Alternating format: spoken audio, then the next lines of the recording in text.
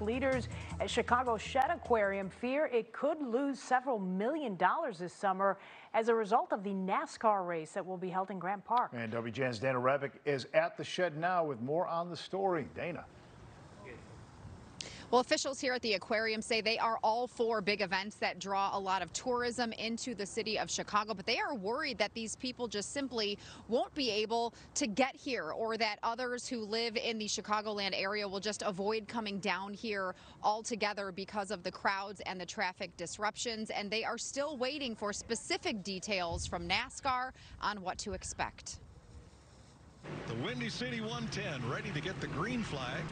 In less than 4 months, NASCAR's big street race coming to downtown Chicago. The two-day event runs July 1st and 2nd, but preparation for the race will start nearly a month earlier. We're on a peninsula and the access is constrained, and so I know that on a busy weekend it's already tough, and adding an event like this with this many road closures is going to have an impact. Officials at the Shed Aquarium concerned about lost revenue this summer during a busy time of year for the museum campus.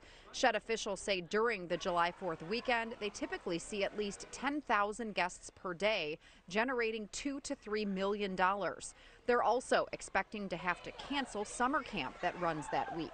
But so far, the marketing director says they have not been told that NASCAR nor the city of Chicago will help offset any loss in revenue. We're not expecting and not heard anything at this moment that leads us to expect us to be made whole, but anything that we aren't able to bring in the door certainly impacts our ability to deliver our programs, to deliver our exhibits, and our conservation mission.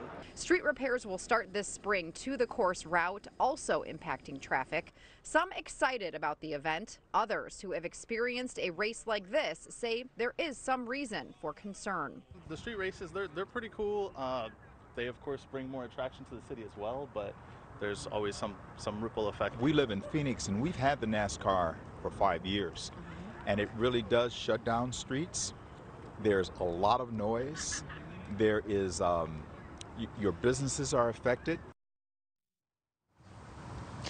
We did hear from the mayor's office today. A spokesperson on this issue says the city is working with NASCAR to develop a traffic plan that minimizes street closures and maintains access to the downtown while allowing this event to take place with the highest safety measures.